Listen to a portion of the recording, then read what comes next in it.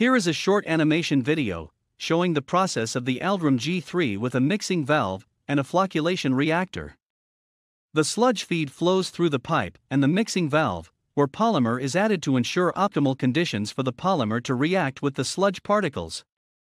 It flows to the flocculation reactor for extra retention time to mature, which will result in better floc formation. The flocculated feed is then conveyed inside the drum thickener, which is rotating at a slow speed. The sludge remains inside the drum, while the water passes through the filter cloth. The water is filtrated from the sludge, building up a drier cake as the drum is rotating and slowly making its way towards the sludge outlet.